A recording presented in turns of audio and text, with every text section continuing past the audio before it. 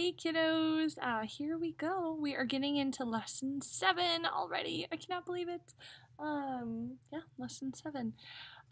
We are going to be rounding numbers. It's going to be wonderful. We're going to use something called a vertical number line. It goes like this. It's not your typical number line that is horizontal, but the number line that we're going to be using as an aid in our rounding is a vertical number line.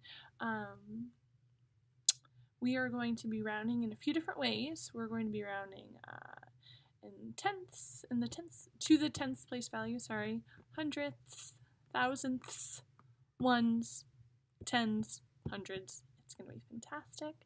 Oof, my hair is looking a little rough. Late night last night watching those Bears beat the Seahawks. That's another story.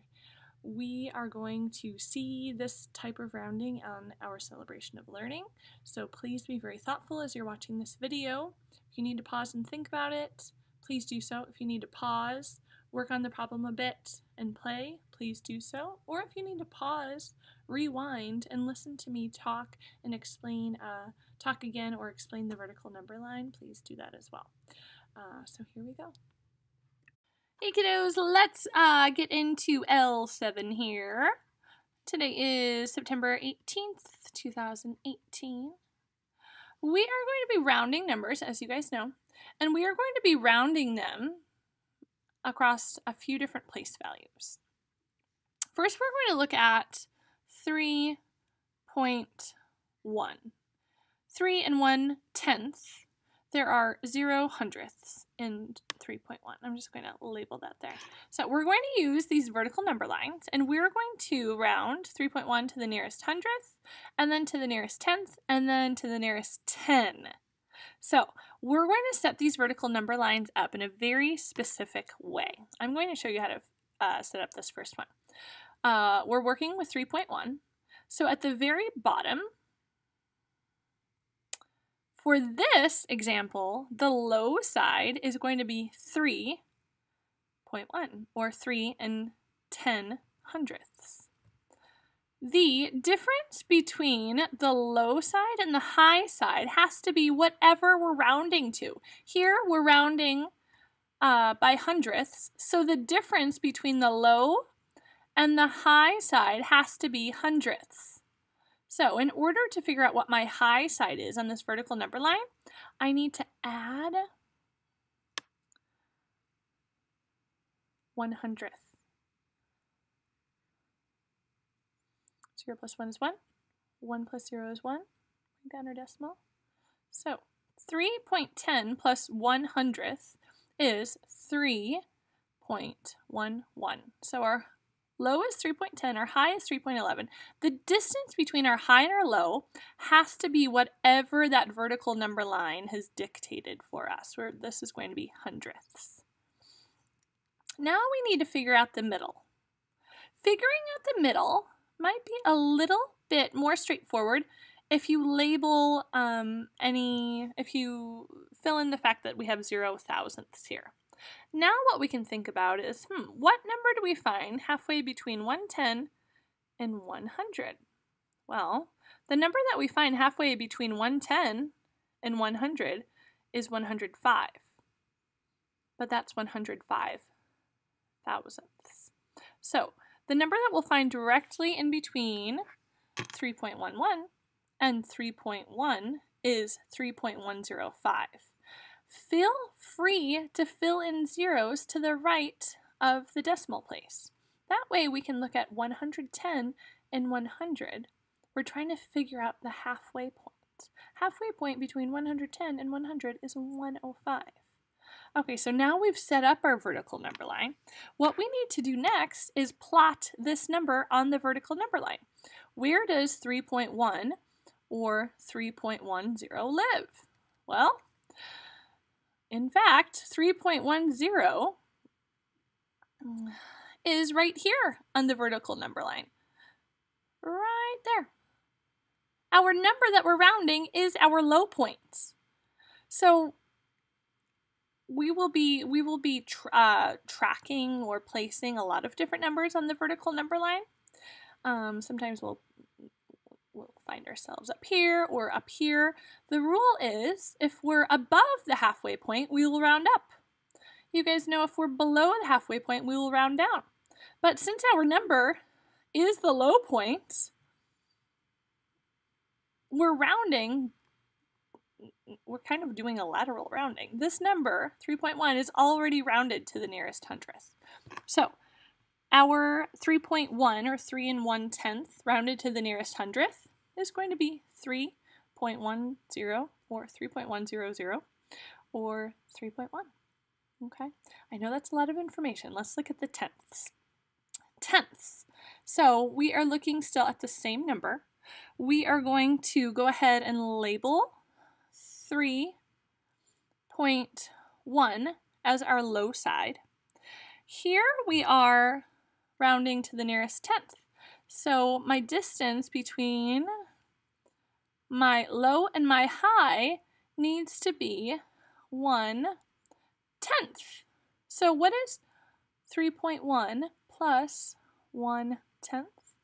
Well, 3.1 plus 1/10 is 3.2. Okay, so our low point is 3.1. Our high point is 3.2 because, again, the difference between our low and our high point on these vertical number lines is dictated by whatever place value has been given to us. Here we're rounding to the nearest tenth. So the difference between our high and our low is going to be 1/10. Next, I'm just going to go ahead and add a 0 here and add a 0 here because we don't have anything in the hundredths place value. The reason why I'm doing that is that it's going to give us a really great snapshot of the high 20 hundredths and the low 10 hundredths, and we need to figure out what number do we find exactly halfway between 3.2 and 3.1, or 3.20 and 3.10. Well, I know that 15 comes halfway between 10 and 20. So our midpoint is 3.15. Now what we need to do, friends, is we need to place this number 3.10 on our vertical number line. Again, 3.10 is going to fall right here. So we don't have to worry. We know that we're not going to travel this whole distance of the vertical number line.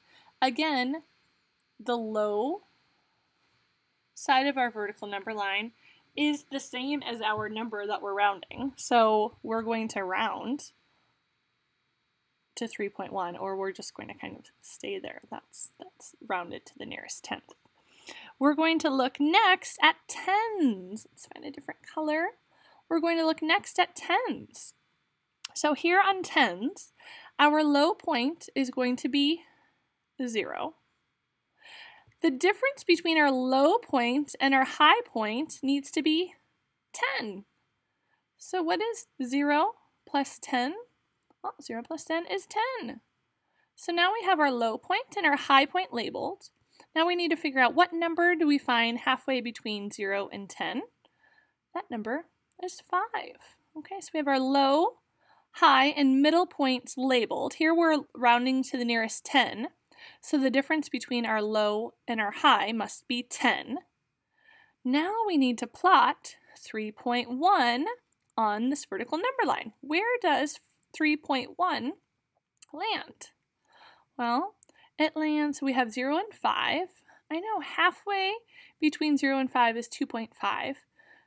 3.1 is a little bit more than 2.5. 3.1 is going to sit right about there. Now, I need to analyze this distance and this distance. We're rounding to the nearest 10. So are we going to travel all the way up to this, or are we going to travel all down to this? We have 1 10 up here, and then our next 10 is going to be here. Even though this isn't 10, this represents obviously 0 tens. I need you guys to think about which is the shorter distance. When we're rounding, we want to round towards the short. We want to be really effective with our rounding. So is it going to take me longer to travel this distance up to 10? Or will it take, or is this a shorter commute down to 0? So think about which distance is longer. We're not going to travel all the way up here because that is too long. We want to travel or round down to 0 because as you guys can see, this distance is much shorter. We're below the halfway point, so we are going to round to 0. So believe it or not, when we're rounding 3.1 to the nearest 10, we're rounding to 0. Kind of cool, huh guys? Okay, kiddos, let's take a look at another problem here. Let me change my color. We are looking at 100, oops, going off the place value chart here, 115, and that decimal point equals an and, 376 thousandths. So we are going to be rounding by hundredths, ones, and tens. Let's check out hundredths first. I want to go ahead and set the low. So our low is going to be 115.3, oops. I was trying to write 115 point. Let's try that again. Thank goodness for erasers. Our low is going to be, keep trying, 115. What's going on here? We are done with you, eraser. You've had your moment. 0.37. Okay. We're rounding to the nearest hundredth. So what is going to be the difference between the high and the low? Well, the difference, Mrs. Calamaris, is going to be 1/100th. So in order to figure out our high, we are going to add 1/100th to our low. 115.37 plus 1/100th is going to be 115.38. So that is our high. Before we plot this number on our place value, on our vertical number line, we need to figure out the midpoint. That is going to be really, really E-word once we add a 0 to represent that we don't have any thousandths in the high or the low. So what number do we find halfway between 115 and 380 thousandths and 115 and 370 thousandths? Or you can think about 380 and 370. Hoping that a lot of you are realizing that the midpoint is going to be 115 and 375 thousandths because 375 comes halfway between 380 and 370. Okay, now we need to plot this number 115 and 376 thousandths on our vertical number line.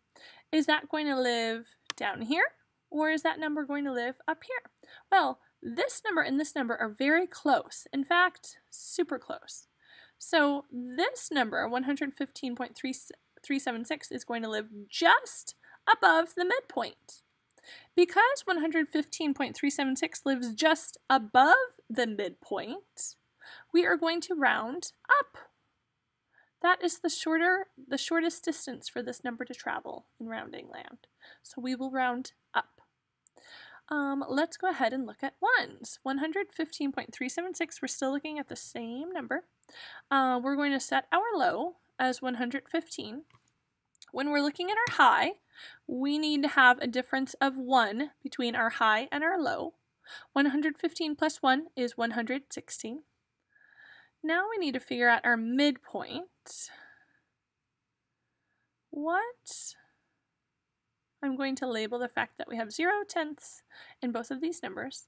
What number are we going to find halfway between 115.0 and 116.0? Well, we are going to find 115.5 halfway between 115 and 116. Next, we need to figure out where does this number live. Does it live upstairs, meaning above the midpoint, or downstairs, meaning below the midpoint? 115.376 let's go ahead and add our zeros where there are blank spaces, because it'll give us a better understanding of exactly what these numbers are. So I'm looking for 115.376. Is that going to be upstairs? No, this is 115.5. It's going to be in this lower section, kind of right about there. Now when we're thinking about, so this is going to be 115.376, this red dot right here. Now, are we going to be rounding down or rounding up? Well, we are going to be rounding down, Mrs. C, because we want to travel the least distance. This, since we're below the midpoint, we are going to go ahead and round down. Since we're above the midpoint here, we round it up. Let's see what's going to happen in tens. So we are going to plot this number one more time. If 115.376, we want to round to the nearest tens. So we want to look down and think, what if I were to reach down and touch the nearest 10? And I am 115.376, that's me. I'm going to reach down and touch 110. That is the nearest 10. If I were to reach up to grab the nearest 10, the nearest 10 when I reach up is 115.376. The nearest 10 is 120. I've set my low and my high. The difference between these two numbers is 10 because here we're rounding to the nearest 10. Next, we need to figure out what number do we find halfway between 110 and 120. That will be 115. Next, we need to figure out, where do you live? Do you live upstairs or downstairs on the tens vertical number line? Well, you're going to live just right above the midpoint because we're 115.376. This is 115.000. So when we're rounding, we're going to round up because we are closer, being above the midpoint, we are closer to 120 than we are to 110. We want to travel the least distance so we can be efficient. Okay, guys, so I cut off there. I understand that this can be a little confusing. Everything that is new is confusing almost always. We will work on this tomorrow and we will practice this together. I hope that you guys enjoy the rest of your night. Thank you for the wonderful day today. Secret word is what did I reward you guys with after having such a fabulous math workshop today? I was really, really impressed with how you guys got your work done and how you transitioned quickly and pretty quietly. So the secret word is, how did I reward you guys? What did you receive? I will see you guys in the morning. Keep up the great work.